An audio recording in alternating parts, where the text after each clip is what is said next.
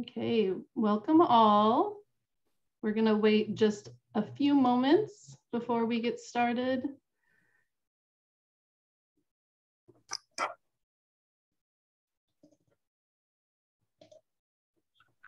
Okay.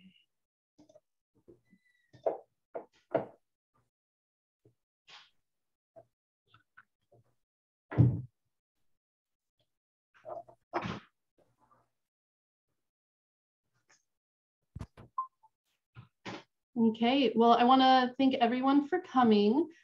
This is the first of our end-of-life education series. We're doing 3 more Wednesdays, and this is hosted by the Older Adult Behavioral Health Initiative of Josephine and Jackson County in Oregon. Just a few etiquette things to go over, and for CEUs, we ask you to please mute your mic. You can utilize the chat for questions and comments. We're going to have a question and answer period after Susan speaks. So you can either save them or go ahead and put them in the chat. Slides and the recording will be available to you. And then if you are looking to get CEUs, your live attendance is required. To claim the CEUs for today's course, you are going to need to complete the survey that we send to you. And then if you would like a certificate of attendance, we will be sending a survey from PSU asking you how the training went today and some other questions. And we will send all these surveys to you in a follow-up email. So I wanted to go over the Older Adult Behavioral Health Initiative. It was created in 2015 by the Oregon Health Authority, and it gives 24 specialists assignments throughout the state of Oregon, and we have 1 or more counties for each of us, and we are contracted and co-located at community mental health organizations. We created the initiative to address the unique needs of older adults and people with disabilities with behavioral health needs, and specialists engage in collaborations and coordination in the systems of care, help build knowledge capacity through free workforce training and also community education. And we also provide complex case consultations. So if you want to learn more about the initiative, you can go to oregonbhi.org. And today we have myself, Linda Jones for Josephine County, and we have Janine Greenwell for Jackson County. So if you don't know your specialists in your county and you are located in Oregon, they are an amazing resource.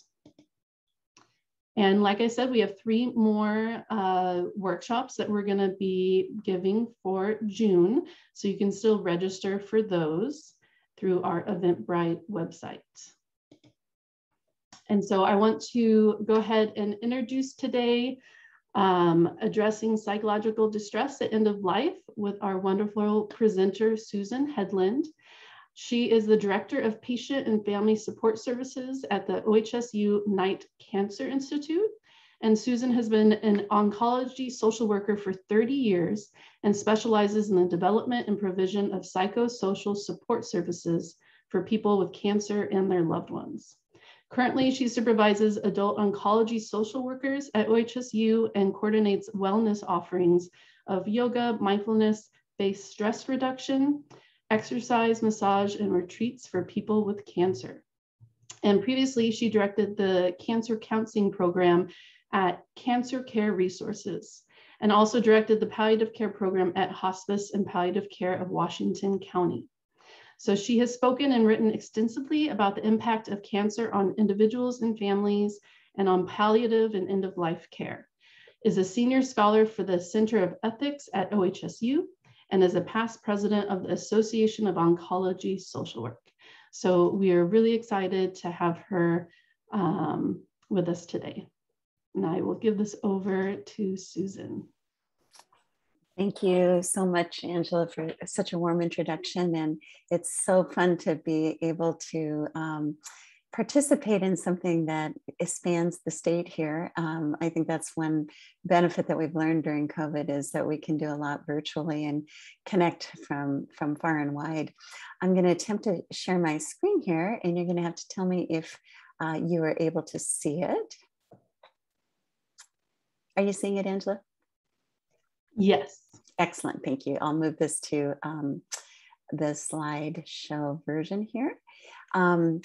I was saying to Angela as we were speaking a little bit before going live here that end-of-life care is for me one of the most meaningful kinds of work that we can do, whether we're physicians, nurses, home health aides, social workers, chaplains, providers of care for loved ones.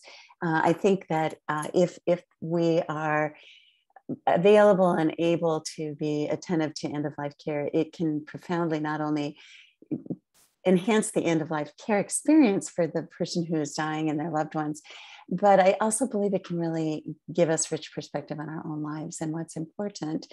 So what I want to talk about today are some of the themes that commonly come up at the end of life that I'm sure many of you have witnessed, and we'll leave plenty of time at the end to have a discussion as well.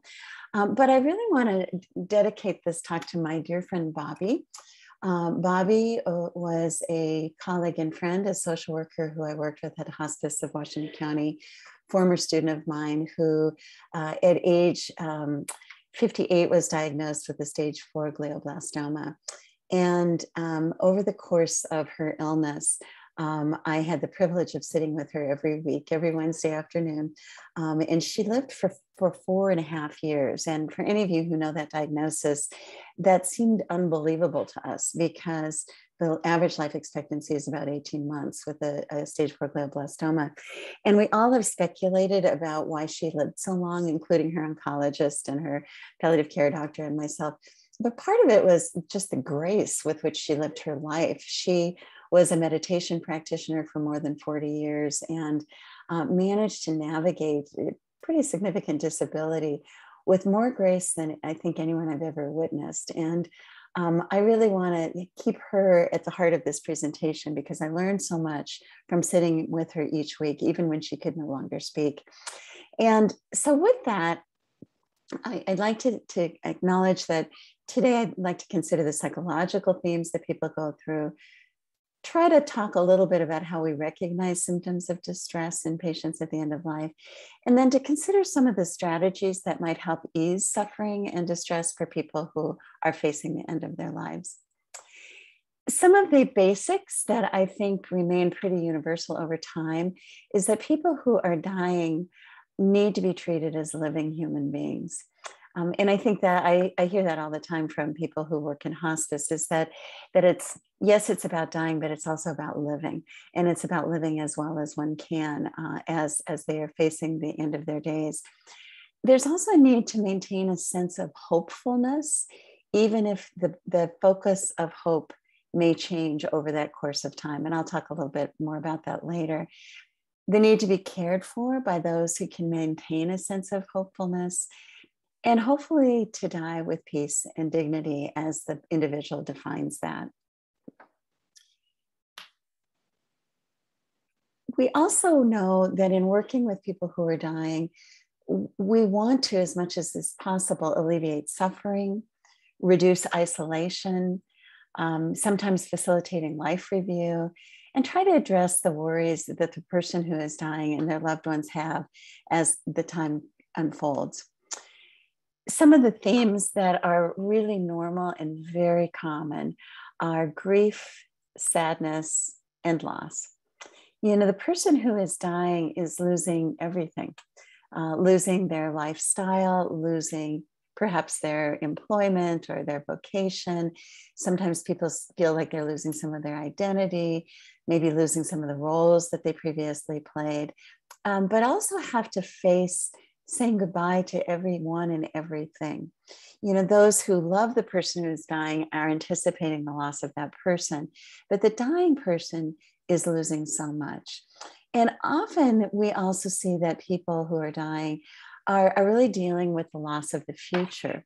How often I've heard people say that they waited and waited and waited until retirement, finally retired, were excited about living some of those dreams, and then were diagnosed with some devastating illness.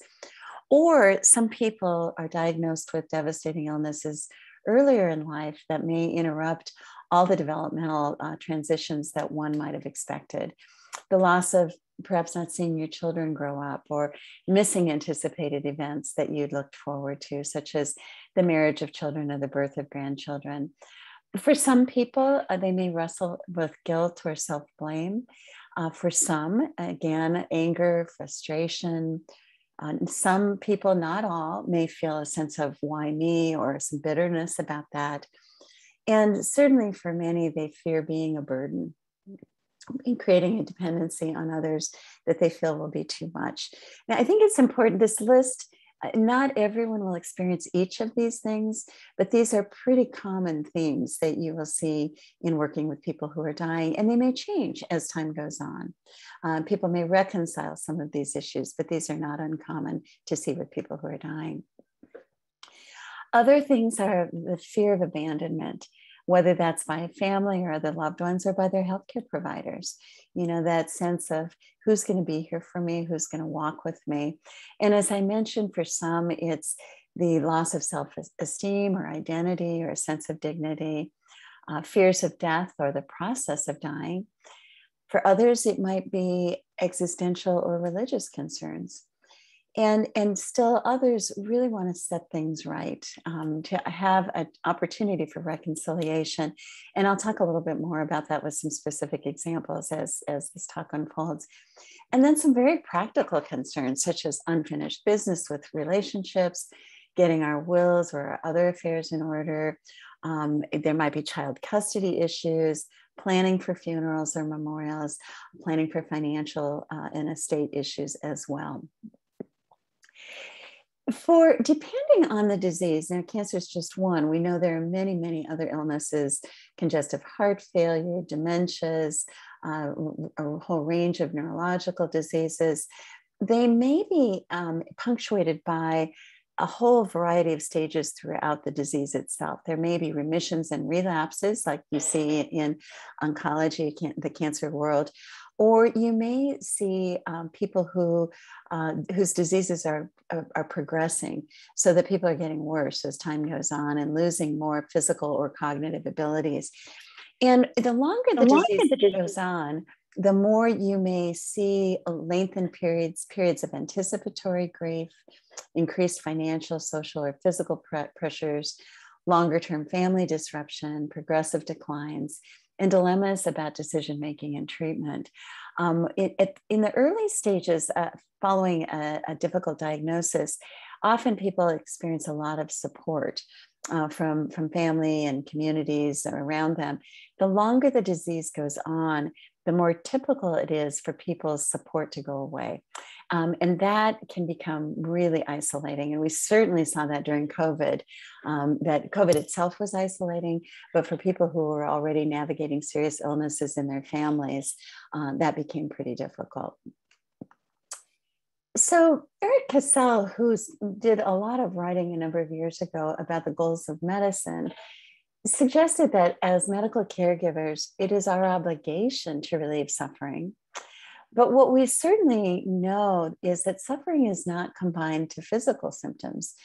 Suffering can occur both from the disease, suffering can be a result of the treatment itself, but suffering is also very subjective. And so it may be psychological or spiritual suffering that people are experiencing as they lose other parts of their functional abilities and identity. I had a dear friend and mentor, colleague, who just died last month following a long cancer history, but also a series of strokes. And he made a living teaching, mentoring, and being a phenomenal clinician.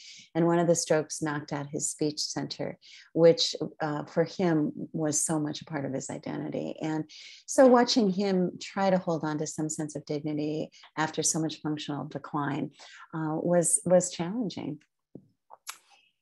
The other thing that is important to keep an eye on working with people at the end of life is that there can exist some significant depression, and being able to recognize that and know what to do about it can be helpful. So I want to talk a little bit about depression and how we evaluate and treat it. I want to talk a little bit about hope, a little bit about exploring meaning, and then I'll also suggest some models for how we promote hope and meaning making at the end of life. So depression isn't a given for seriously ill patients. However, the data suggests that about 25% of our seriously ill patients will at some point in time experience depression. Now, some of our patients come to us with pre-existing histories of depression or anxiety, but about 25% of seriously ill patients may experience depression over the course of their illness. And it has an increased prevalence as great as up to 77% in patients with advanced diseases. Now, again, it's important to recognize that these studies, the reason there's such a wide variation in prevalence is that the studies are done fairly differently. And so we're not always able to compare them with one another. There's sometimes some apples and oranges as we look at the data. But we do know that people who have advanced diseases may be at greater risk for depression, particularly some diseases more than others, such as Lewy body dementia. We also know that people with pancreatic cancer have much higher rates of depression, which does not appear related to the prognosis, but rather to some of the things going on organically. But we also know that unrelieved pain goes hand in hand with major depression. And so it's really important for those of us who work with the dying to work collaboratively with our care teams, physicians, nurses, nurse practitioners, to really evaluate, do we have symptoms that are unrelieved that could be contributing to overall distress and perhaps depression?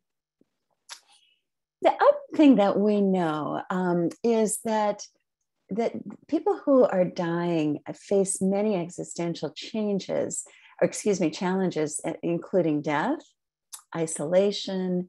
Irvin Yalom, who is a longtime psychiatrist who worked doing a lot of existential work with his clients, suggested that dying with a sense of meaninglessness can create an incredible amount of distress for people who are dying.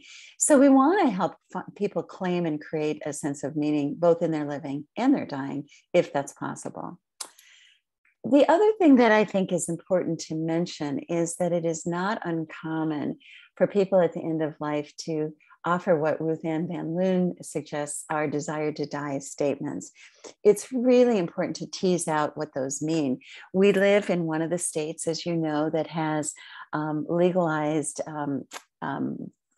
assisted death in certain cases. But people who are dying may express the desire to die, and it may not mean that they want to hasten that. It just may mean, according to Van Loon, several things. It may be an expression or depression or suicidal ideation, or it may be a way of coping. I remember working at hospice with a woman who was 103, and each time I would visit her, she would say, "Susan, why am I still here? Why can't I just go and get this over with?" And you know, for her, that was just, you know, she wasn't suicidal, she wasn't depressed, she was just trying to figure out why she was still here and find a way of coping with that. It can also be either an expression of a spiritually based acceptance of death or a readiness. My dad, when he was 92, kept saying, "I've lived a great life. If I die tomorrow, that's okay. I'm ready." And then for others, it may be that they do want to pursue a death with dignity under certain circumstances. But where we want to keep an eye on things is if it reflects significant depression or other symptoms that are unrelieved that we can attend to.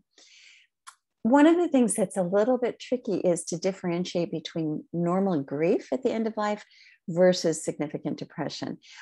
Grief, again, is a normal part of working through serious illnesses and dealing with the functional losses along the way.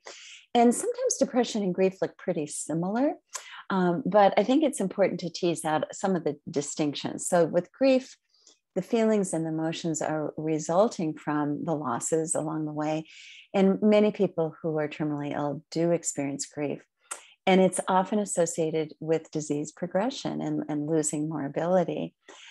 However, in grief, usually people are able to retain a capacity for pleasure. So there's still things that people may enjoy despite all the losses along the way. And grief comes in waves. So people who are grieving usually have some moments of joy, usually have an ability to be consoled and can look forward to some of the future. So, when I'm working with someone who's dying, I will often ask the question, are there still things that you look forward to? Are there still some things that bring you joy? And that gives you a lot of information about their perspectives. With depression, on the other hand, the feelings and emotions may fit the criteria for major depression, which I'll map out in just a moment. But as I mentioned, pain is a major risk factor. And another indicator of depression versus grief is that there's nothing that people enjoy at all. Even a grandchild's visit or something that generally would bring some joy. If it doesn't, it may suggest that someone is pretty depressed. And depression usually is not relieved. It's usually unrelenting. And people that often don't have a real sense of a positive future. Some of the things we use to assess whether someone is significantly depressed, if they have an advanced disease, is to have a depressed mood most of the day and on most days, a diminished pleasure in most activities, sleep and appetite disturbances, although that's a less reliable one with significant illnesses because sleep and appetite disturbances may be pretty common. And the slowing or psychomotor slowing or agitation. And we often see a sense of worthlessness, hopelessness, and guilt. I'm working with a person right now who is extremely depressed, and she continues to talk about her sense of worthlessness and guilt, and continues to have, I think, a perspective that the world and her children in particular would be better off without her, which I think is some of the distorted thinking that can go on with significant depression. So some of the questions that are useful in assessing for some of this are just things like, how well do you feel like you're coping? That can help you get to a sense of well-being. How are your spirits? And that can help you understand, is there ever some relief from some of these spirits? And this is probably one of the most important questions you can ask. Are there still things you enjoy? So again, even people who are grieving, people who are at the end of their lives, generally can tell you, I still love sitting in my garden. I still love cuddling with my dog. I love it when my grandkids are here. And that is probably the most reliable question you can ask when you're trying to tease out, is this grief or is this depression? And how does the future look to you? People, and I'll talk about hope in just a little bit. But even people who are dying have things that they may hope for. It may be hope for a pain-free night. It may be hope for one last Christmas season, maybe hope for living long enough to attend a child's wedding, things like that. We also know that helplessness can contribute to depression, and a sense of being a burden can contribute to that as well. And then that question of, do you feel like others might be better off without you? That's a tricky one to tease out, because for people who have become increasingly dependent, they may genuinely believe that their loved ones are better off without them. But if you invite the family into the room, they may acknowledge that caregiving is hard, but that they still very much want their loved one to be near them. So for depression, the thing that we know to be really helpful is a combination of counseling and medication. So supportive counseling, for some people psychotherapy, and medication can be really, really helpful in working with people who are dying. And the counseling approaches, for any of you who are trained as mental health professionals, can include things like cognitive behavioral techniques, the exploration of life review, and what we call legacy building. And all of us can contribute to that. And I'll talk a little bit more about the how we do that. But we also need to understand cultural differences of people that we work with. There may be people who are very open to talking about their sadness or their grief. There may be others who feel like the most important thing that they can do is tough it out and be really stoic.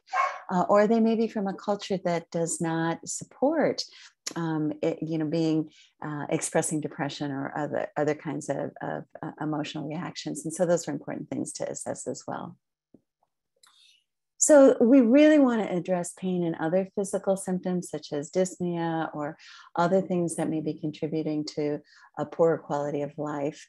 We may want to understand what the patient perceives to be happening. I can't tell you how many times over the years patients have been prescribed adequate pain medication, but they aren't taking it as prescribed for fear that they will run out of options should things get worse, or for fear of addiction. And so those are things to try to tease out and maybe do some teaching about, that we know that adequate pain relief comes from taking pain medications on a regularly scheduled basis, rather than for waiting for the breakthrough pain and then trying to catch up with it. So we want to clarify what the person's perception is.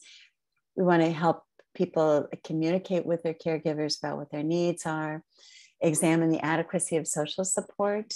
We know that people who are less isolated do better than those who are really isolated. And then we might want to consider offering some individual therapy. Meditation can be really helpful, existential therapy. And complementary therapies, we've learned, can be really helpful. Some end-of-life care programs offer things like massage, music therapy, or other things that can give a sense of relief as people navigate the unknowns and the challenges of the end-of-life experience. But most importantly, compassion is everything. And that is something that, whether we're professionally trained or serving in a volunteer capacity, that it can be one of the most important things that we bring to this end-of-life experience.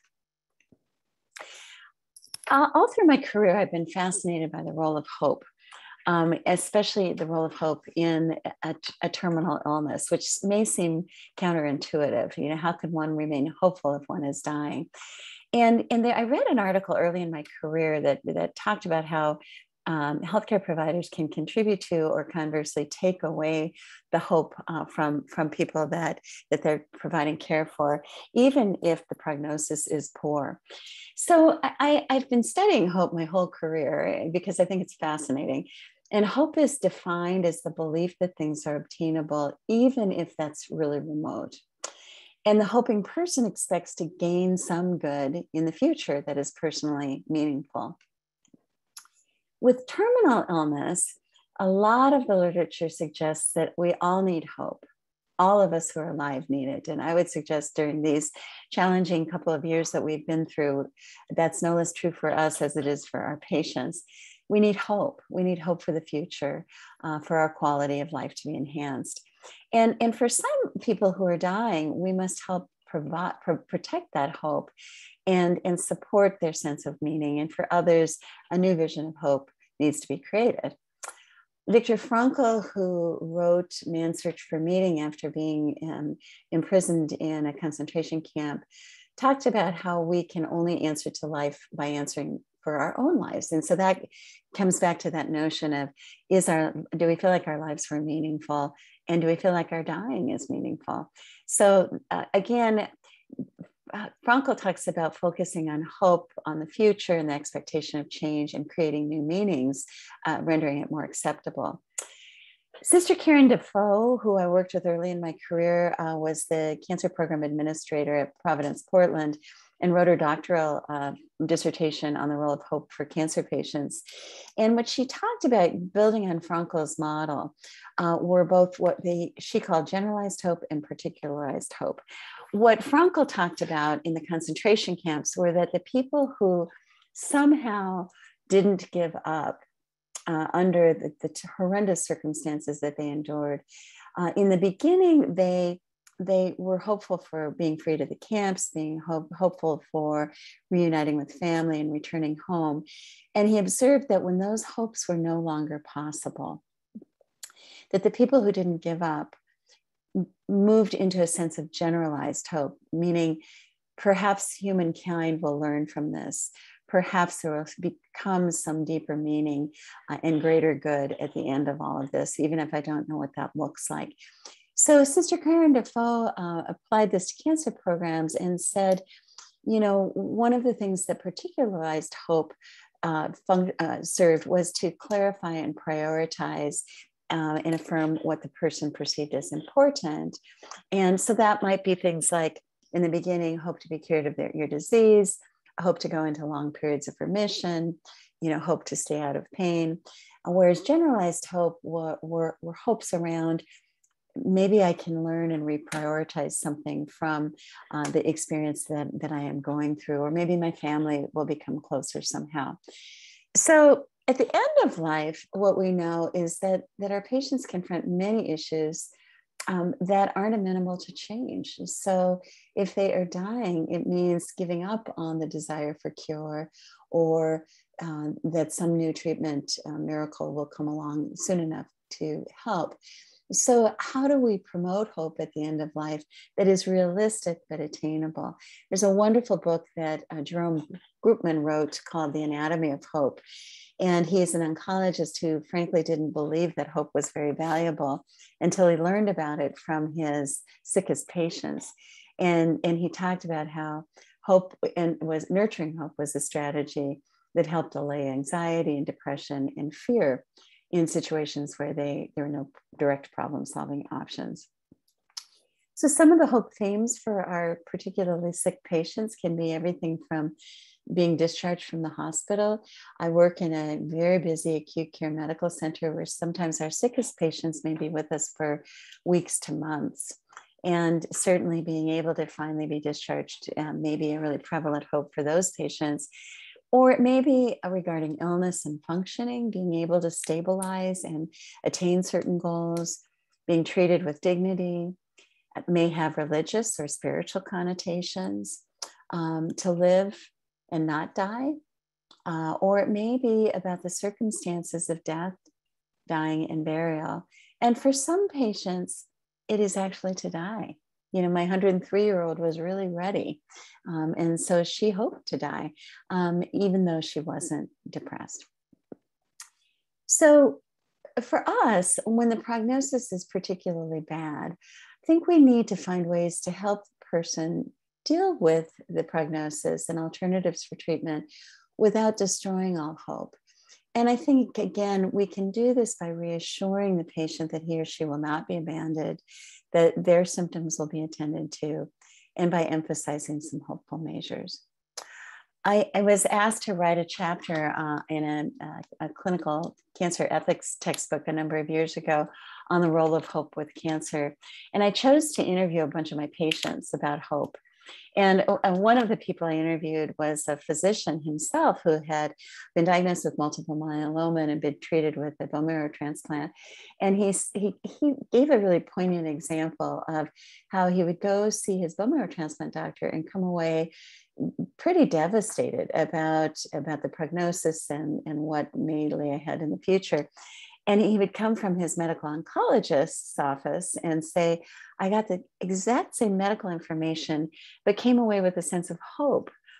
And I said, well, what was it in the difference? It wasn't that she was denying the reality of the data, but he said, well, I just felt like she was still there with me. She hadn't given up on me, even though the prognosis was so poor.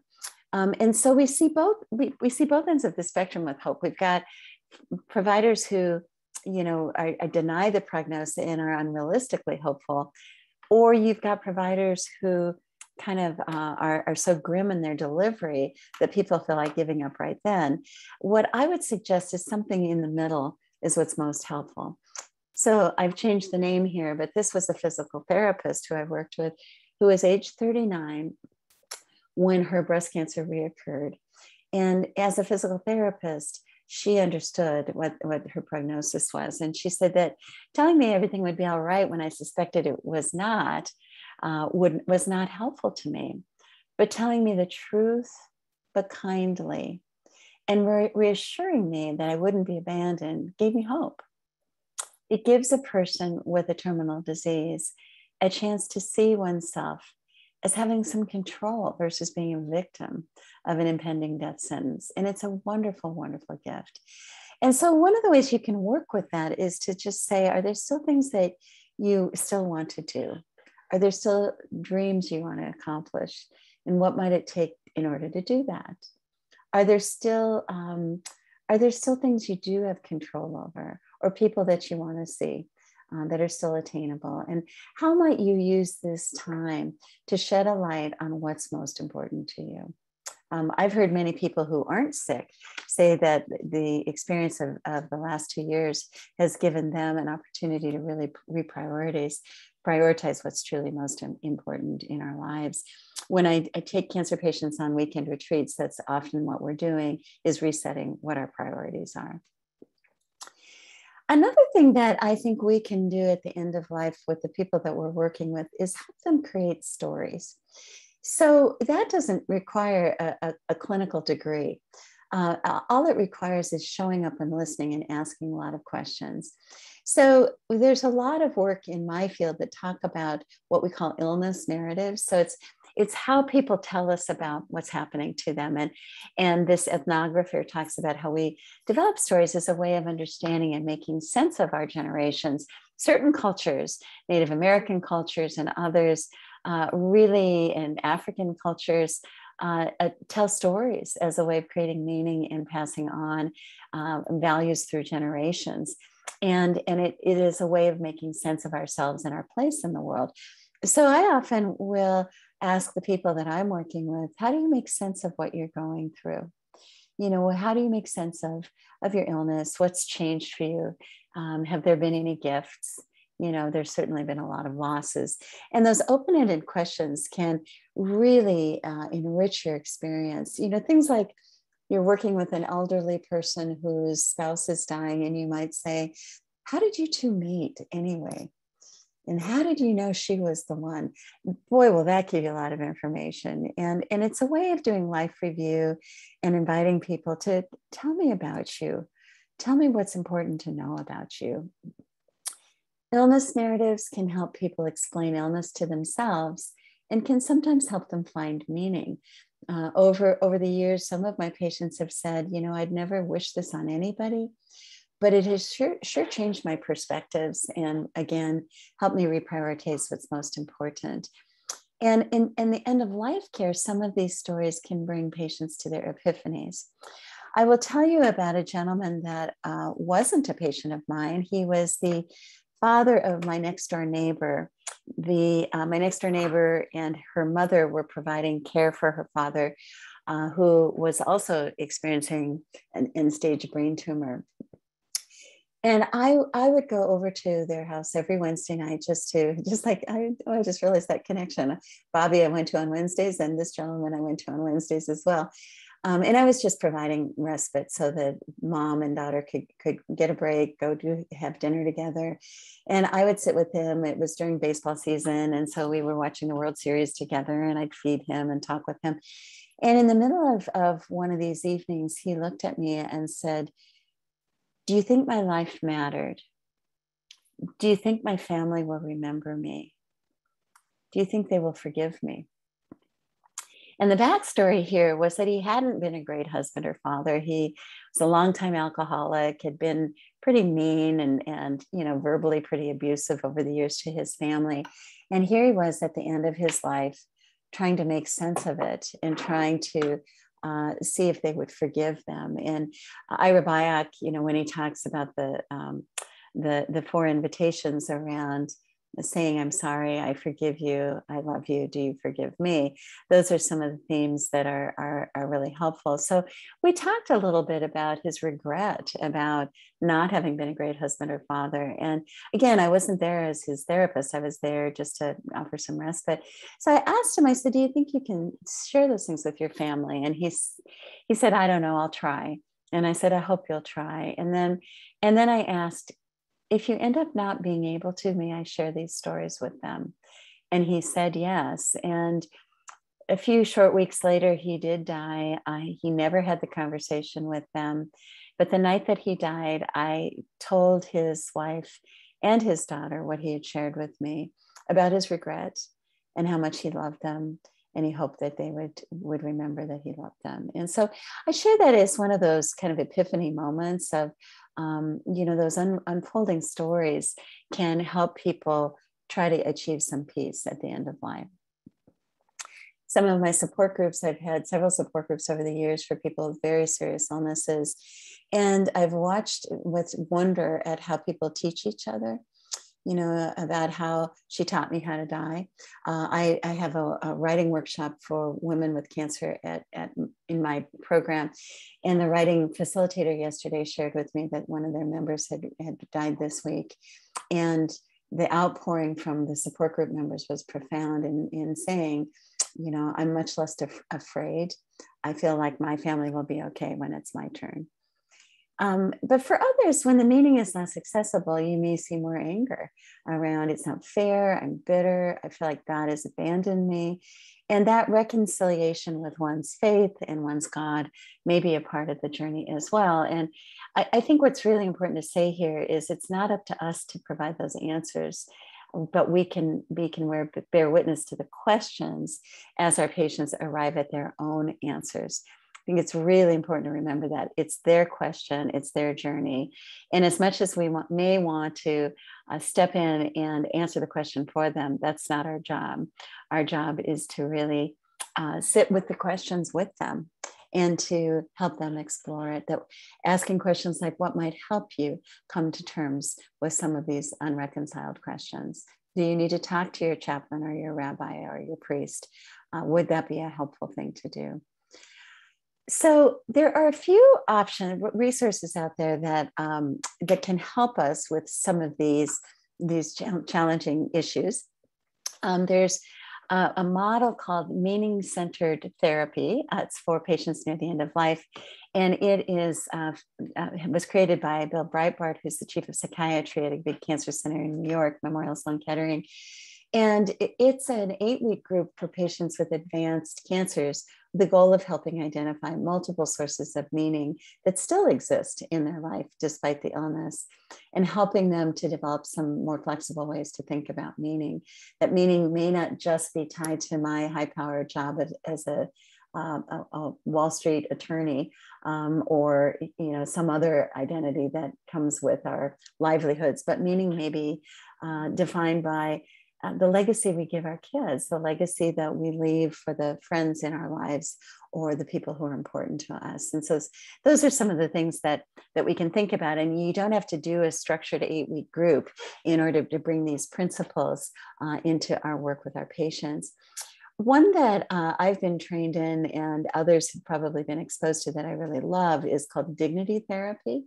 And dignity therapy was developed by a psychiatrist, Harvey Max Chochinov, who practices actually in Manitoba, Canada. And he discovered that there was a strong association between an undermining of dignity and depression, an undermining of dignity and the experience of depression, anxiety, desire for death, hopelessness, and feeling of a burden. So he maintains that if we can promote dignity, whatever that means for the person you're working with, again, we may have our own ideas about dignity, but whatever that means for the person we're working with is a really important thing to try to promote in our work with our patients. So he developed a program that is pretty structured, but what I have found in my work is that you can use parts of this in your work with patients that can be really helpful. So they have a whole dignity psychotherapy question protocol. If you Google dignity therapy, that you can have access to all of this. Plus this is being recorded, of course, and you can refer back to it. But it's things that you may already be doing some of, which is, tell me a little bit about your life history, particularly the parts you think are most important. And one of the questions that I think is really powerful that we may all want to ask ourselves actually is, when did you feel most alive? When did you feel most alive? And so when you say, tell me a little bit about your life history, and what are the things that are most important, people may talk about their livelihoods, they may talk about some of their roles, like being a parent or a grandparent, but what are the times you felt most alive? And people will tell us things like, oh my gosh, the birth of my children. Or it may be being in the middle, for me, being in the middle of South Africa and in Mawali, and being in a game reserve where I saw elephants in the wild, that's pretty exhilarating. It may be different life experiences that just were so exhilarating for us. And then in this particular model, Chochanov's group asks, are there specific things that you would want your family to know about you and to remember? Now, in Chochanov's model, they transcribe this. They record everything and they transcribe it. They give it back to the person who is sick, and then they give it to the family as a legacy. And there are other ways that we can do that, but I'll talk about it as well, that aren't quite as labor intensive. But these are some of the questions you can ask. What do you want your family to know and to remember? And then I follow it with the question, have you told them? Because sometimes they're sitting with some of the things they want their family to know, but they haven't told them. And perhaps you can help them write some of that down. Other questions are, what are the most important roles you played in life? Why were they so important to you? And what do you think you accomplished? Are there things that you did that really you're so proud of because you made a difference in your particular work environment or in your family or in your community, in your parish life, whatever it might have been? And what are those accomplishments and what do you feel most proud of? Those are some things that, again, according to Chochanov, can really promote a sense of dignity and worth, even when a person is seriously ill. Other things are there particular things you feel still need to be said to your loved ones? Or things that you want to take the time to say once again? Again, Ira Byock, I love you, I forgive you, I'm sorry, do you forgive me? Those are some of the things those are those unreconciled or unresolved things that haven't been said, like my neighbor's father, who needed desperately to feel forgiven for what he had done. Another thing that can help create legacy are hopes and dreams for your loved ones. What do you hope for them? Do you hope that they will go on to experience joy or to accomplish some of the things that they dream about? And then another piece around legacy is, what have you learned about life that you want to pass on to others? There's some real wisdom out there with the people that we're working with that can be a really, really wonderful thing to learn about. Okay,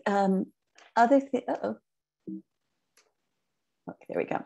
And then I kind of on the same lines, what advice or guidance would you wish to pass along to others? It might be, don't work so hard. It might be, don't forget to smell the roses and experience some joy. And then are there words or perhaps instructions that you'd like to offer your family to help them prepare for the future? And then Chochanov, because he's transcribing this document, is in creating this record, are there other things that you'd like to have included? Now, this is one way to create dignity and create a lasting legacy. What we're talking about here is creating meaning in living and in dying. There are other things you can do as well, depending on your role. If you're a hospice volunteer, if you're a social worker, even if you're doing bedside nursing or a physician, palliative care physician doing a visit, you can ask some of these questions and you can, ask if there's still joy that they're experiencing. But if you are at the bedside and have some additional time, you might want to help people write a letter to their loved ones. You might want to help people assemble photo albums if you have time for that. I had a young patient who was dying some years ago who was leaving behind a 3-year-old, and her whole support group helped create a photo album for this little boy so that he could know his mom and his mom's life. So there are a lot of things that you can do around legacy. It doesn't have to be a permanent document or in writing. If you have the time to do that, that's a great thing. Some people create videos as a way of saying goodbye, or photographs. But even if you're just asking the question, what was meaningful in your life this week? How was the visit with your family? Did you get to tell your daughter how much you loved her? Those kinds of things that help create that sense of purpose and legacy. So some of the ways that we contribute to hopefulness despite end of life, are simply being present, showing up, being compassionate, being kind. But I think some of the other things that we do are to give accurate information presented in a compassionate manner, not false hope. So over the years, when patients have looked me in the eye as a non-physician and asked me, do you think I may die of my disease? I try to answer honestly, even though it's hard. And I'll say, I don't know. But I will say that it doesn't look as promising as we had once hoped. And I can say that after years and years and years in the field, but you can always say, I don't know, but who do we need to ask to get more information? We also contribute to hope by being very caring, showing up in the room with compassion, with warmth, with genuineness, with humor when it's appropriate. And again, giving people the chance to tell their stories and promote their dignity. Other things that foster hope are making sure we're paying attention to people's symptoms. Even if you're a hospice volunteer and not a nurse or a physician, you can see if somebody's really distressed, and it's really important to let somebody on the team know that. Or if you feel like their pain is unrelieved, or they let slip that they aren't actually taking their pain medicines, you may want to share that with your team to make sure that we can adequately address symptoms that are unrelieved. Fostering relationships, that too can be a really important thing. Assistance in attaining practical goals as is possible. In hospice, we used to try to help people achieve some of their last dreams. I remember one guy wanted one last trip to Cannon Beach and to sit on the beach in his wheelchair and eat one last lunch at Moe's Clam Chowder. And we were able to pull that off, which was really exciting. Exploring spiritual beliefs. Again, what are some of the things that you derive comfort from with your faith practices, or conversely, are there things that you feel are unresolved? And then also naming some of the attributes that you recognize in that person. One of the palliative care physicians that I work with, who was just deeply, deeply compassionate, would often say to her patients something that she observed in them, such as they seemed really determined, they seemed really filled with grace, they seemed courageous, they seemed serene. And she would offer that, and she'd say, thank you for that, because it gives me such pleasure to work with you, and I feel honored to have that opportunity. And then encouraging lightheartedness when it's appropriate. I had a patient years ago who had a pretty rare, what's called a chondrosarcoma, which rendered her paralyzed from the neck down. And her husband was studying to be a funeral director, and they happened to live upstairs from the funeral agency, Little Chapels of the Chime. And she would tell me, don't you think that's handy that we live upstairs? And, at first blush, that seemed kind of, horrifying, but she just rolled with it. And I went to visit her at the end of life when she was no longer really interacting. And sure enough, she rallied, and she woke up, and she called me and said, Susan, I'm not dead. Would you come back? And, those kinds of things there, depending on who your person is, we can encourage lightheartedness when it's appropriate. One of my support groups for people with life-limiting illnesses talked about living past their expiration dates and wondering how they should navigate that. Should they spend all their money or not? Those kinds of things. And then affirming, of course, the worth of the person by treating them as a very valued individual, and recalling uplifting memories with life review. Why is that important? Well, I think all of us know that it's important because by listening to our patients' stories, by paying careful attention to the language that's being used, a number of outcomes can result. I think our patient care will improve. And I think a sense of meaning will evolve, not only for the patients, but also for their families, and truthfully for us as well. Patient professional communication will improve, and I would suggest satisfaction with our work will improve as well. However, this is really hard work. It's painful work. It's not work that everybody can do. We know that we can and do see very unfair things happen to people who don't deserve it. We see suffering that may not always be relieved. And we see sometimes people for whom death seems to come too soon. The young parent that doesn't get to see their child through childhood, or any number of other examples that we can recall that just seem particularly unjust. So I really have come to believe that some of the things that are really, really important personally to be able to work with the dying long-term is to examine our own beliefs about death. I have our medical students and our social work graduate students do some exercises that really challenge us to think about what we believe. I team teach a class for first-year medical students on living with life-limiting illness. And one of the first questions we ask them right out of the gate, first-year medical students, is, what do you think happens when people die? And that's a pretty deep question that most of us don't have a really clear answer for. Or if we do, we hope it's true when it happens. And I also believe, in addition to examining our own beliefs about death, being able to tolerate not fixing things is really important. The mistake I think some people make in working with serious illness is rushing to fix things, rushing to answer the patient's questions that are really up to them to answer, as I mentioned earlier. Things like, why is this happening to me? Why do I have to suffer? That is not ours to answer.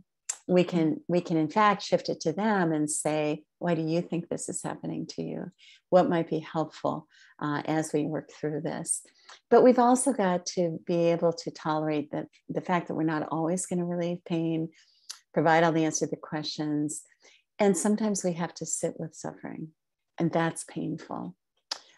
It also, I believe, really requires a compassionate presence. Václav Havel, who was not only a Czechoslovakian poet, but became their prime minister, said that hope is not the conviction that something will turn out well, but the certainty that something makes sense, regardless of how it turns out. I remember two people in one of my support groups that were such unlikely friends. One was a woman in her 40s, African-American, with two teenage boys. She was so fearful about leaving them behind as she was dying. And she befriended a young white 27-year-old. And the two of them became fast friends and walked each other to the end of their lives as they talked about trying to make sense, regardless of how this turns out. And they died within about 24 hours of one another. It was really an amazing thing to witness. But the other thing we can do as we do this kind of work is see beyond the illness. It's one of the most important things we can do for our patients. When I do retreats on the weekend, we don't start by asking illness stories. We ask by starting with the question, tell us who you are apart from your illness. Again, that goes back to the roles that we've played, perhaps some of our livelihood, our relationships, those kinds of things. So we too can see beyond the illness as one of the most meaningful gifts that we can give to the person with a serious illness. And again, Frankl said, man, and I would add women, are destroyed, not destroyed by suffering, but destroyed by suffering without a sense of meaning. So I come back to my friend Bobby. What was it about her that allowed her to die with such grace?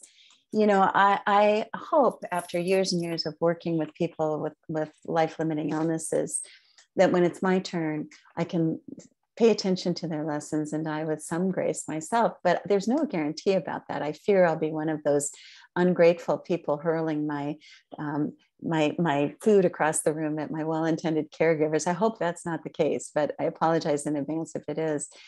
But Bobby taught us all to sit in the present. Her daughter said, as I look around my family, I see that this has all been openings and more openings for everyone involved. The kind with no clear beginning or end, but everything will in time go back to normal. But we've been cracked open enough to let the light come through, no matter how wide or narrow our space for it might be. she's a writer and pretty profound. She's done a lot of writing about her mom's end-of-life experience and the impact on the family. But part of what she was talking about is we are forever changed in both difficult but also powerful ways by doing this work, by walking the journey with seriously ill people. Leonard Cohen said, there's a crack in everything, and that's how the light gets in. And I find that to be incredibly, incredibly hopeful. So Arthur Miller wrote, maybe all one can do is hope to end with all the right regrets. And with that, I'm going to stop sharing my screen, and thank you for listening. Thank you so much, Susan. That was really great. So we are going to continue on. Those of you who would like to stay for a question and answer period, you're welcome to, and those that need to drop off, you can do that as well. So if you would like, you can raise your hand, and either I or Susan, I guess I'll keep the lookout for hands, or you can write a question in the chat. So yeah, if anyone has any questions for Susan.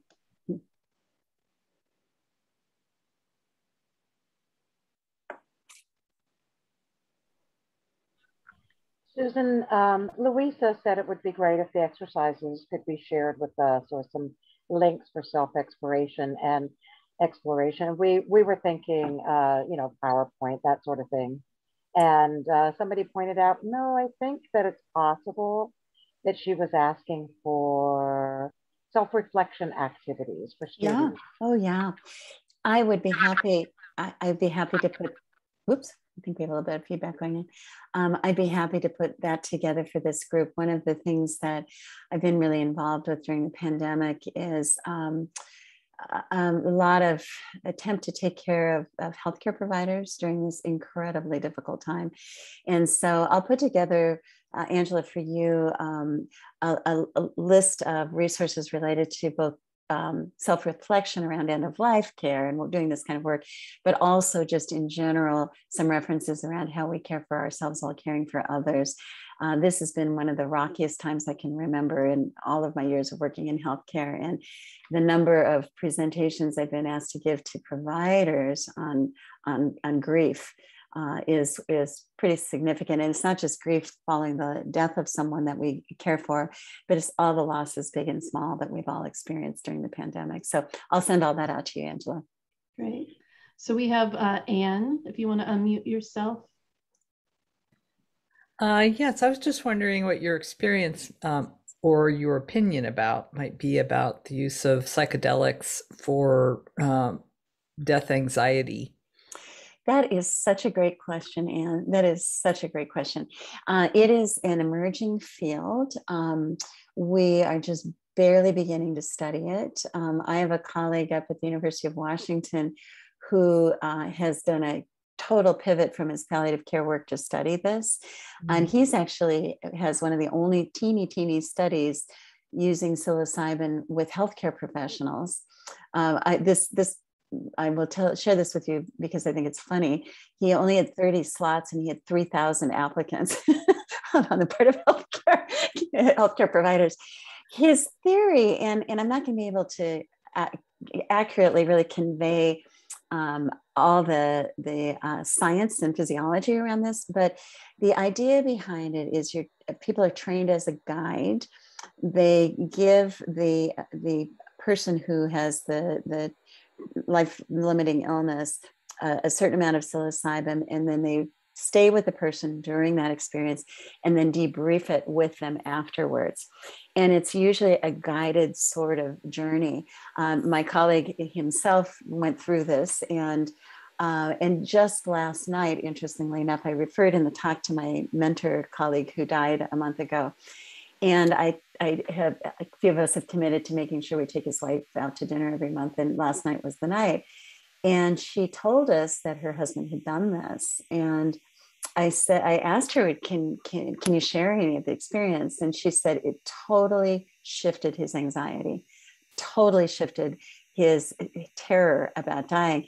And what my colleague at the University of Washington suggests is that unlike our normal antidepressants and anti-anxiolytics that we use, it interrupts the rumination temporarily, but then once we stop it, it goes back to the rumination. It doesn't correct it.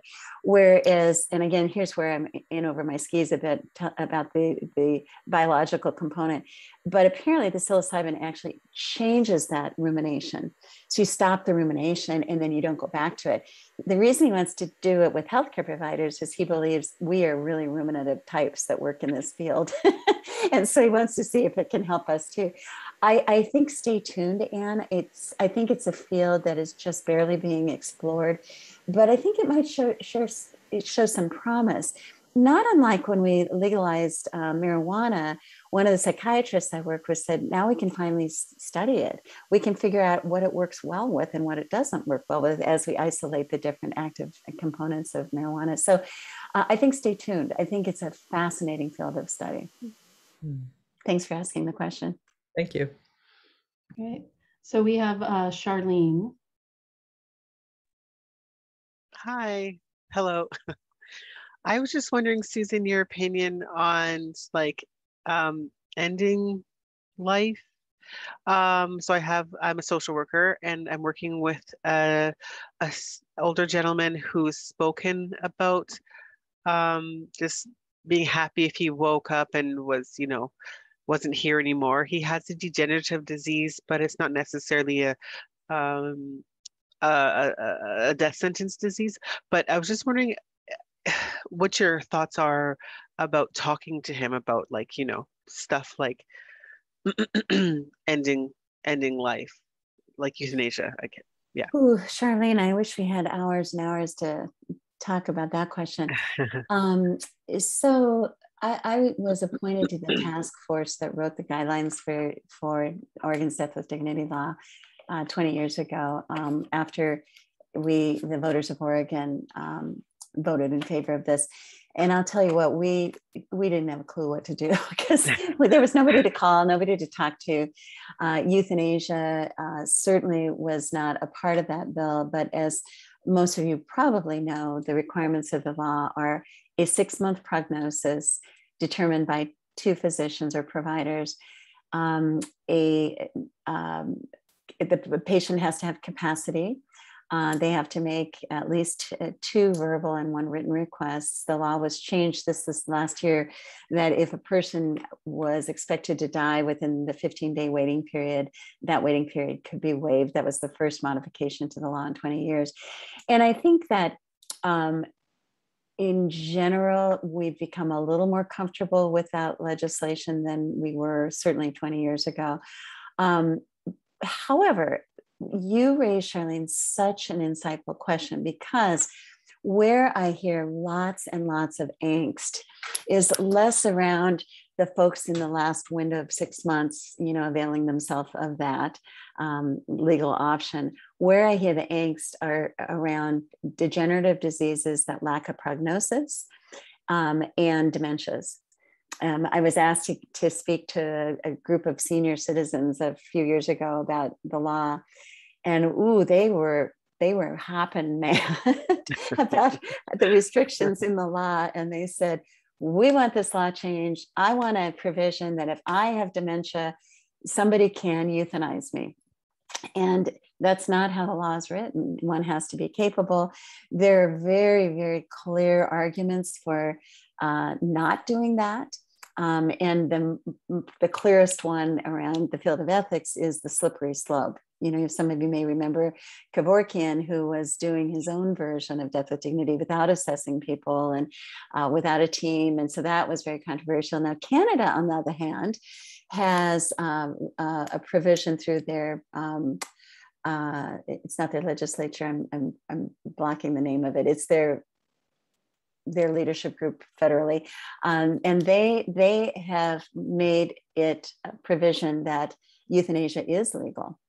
And it's super controversial. I happened to be in Canada to talk about all of this very early after their enactment of it. It also happened to be the day that Trump was declared our new president, and that's a whole other conversation, being in another country when that happened. That was an interesting experience. Anywho, but they would say that there are people just like the gentleman you're describing, Charlene, that want to avail themselves of limiting their life. And I think it's layered with ethics, it's layered with values, it's layered with self-determination, and it's complicated. I wish I had a clear answer for you. It is. That's what it is. So it's complicated. I am in Canada, and he actually is a senior who was homeless until we got involved. And so his legacy too is not in question, but he just doesn't feel like there's a lot, and he doesn't have family, and I do think it's a quality of life thing for him. Like he's a person who was social when he was homeless in the streets, and that was his joy in life, and now he can't walk and hardly can talk, and I just don't know if how to broach that conversation, since I am one of, like, not me necessarily, like our team of social workers here, people he trusts, and even that he has as his emergency contacts. So it would be us first before even a physician or loved ones that he might have this conversation with. That, but yeah, it's sticky, and Charlene, it's tough. I would suggest a couple of things. I would suggest lean into the questions. Go toward it. Go toward it. You clearly are one of the people he trusts. You may want to couch some of it in his quality of life. Like you said, your quality of life was living on the streets. Your quality of life was being able to have this whole social engagement with your people. What has it been like for you to not have that? And ask more questions about what creates suffering for him. And so I think that will give you a lot of information, and it may not give you an answer relative to, should he end his life or not, but it will give him your sense of presence, that you want to hear his story, and that matters to him. And what I've discovered in going toward these conversations is that some people just need to talk about it, and they may never take it further than that. They just need to know that they have a safe place to talk about it. So I'd encourage you to really lean into it. Okay, that's really great. This has really been helpful. My approach before was to try to give hope and things, but I think the conversation needs to go into a different direction. Great. Yeah, go deeper. Lean into it. Lean into the pain. And in the chat, we've seen that End of Life Choices will be the next presenter. I'm going to do a little advertising for you here, Angela. And then, and also talks about there's always the voluntary stopping of eating and drinking, which is another option. And I think in addition to all of that is exactly what you just said, Charlene, is take it maybe a different direction. Maria put in the chat that what about special considerations for LGBTQ, especially if partners are not legally recognized? I just gave a lecture to one of our community mental health classes the other day on the social determinants of mental health. And one of the things we know is that some of the social determinants of health and mental health are influenced by poverty, race. LGBTQ folks are particularly vulnerable to depression, suicidality, prior to dealing with serious illnesses. But it's also important to remember that marginalized communities often are less well cared for in our health systems. They may experience bias, they may experience racism, they may experience their partners not being recognized. And so one of the things that I will try to do if a person identifies as LGBTQ and they have a partner, but they have not designated them as their surrogate decision maker or legally transferred any like financial power of attorney or anything like that, I encourage them to take those steps, because we know that not all of our health systems are going to honor a domestic partnership or a non-traditional relationship. And so if there aren't legal rights and a person's no longer able to speak for themselves, it will default to the order of legal decision-making. So it might be a parent, it might be a sibling, it might be an adult child, and that may not be the person who represents that patient's desires. One of my team members works in our inpatient acute bone marrow transplant unit, and even if people aren't ready to fill out their advanced directives, particularly people with acute leukemia, she makes sure they designate their surrogate decision maker, because often in the course of transplantation, they may go in and out of the ICU or become lack competence even temporarily, or lack capacity rather. So having that person designated, I think, is really important, and particularly important for people who have less traditional relationships, in order to be recognized as the legal surrogate in those situations. Thanks for that question. Are there any other questions that participants have?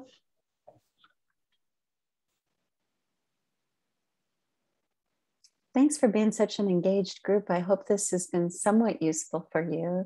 And I have a little bit of homework to pull together both some death awareness, self-reflections, as well as some resources to make sure that we are taking care of ourselves while doing this difficult but really important work. So thanks again for having me. Really appreciate it. Yeah, thank you, Susan, so much. Well, thanks everyone for joining. Register for the upcoming classes. We have the 15th and on every Wednesday in June. Okay, well, thanks everyone, and enjoy the rest of your day. Thank you, Susan.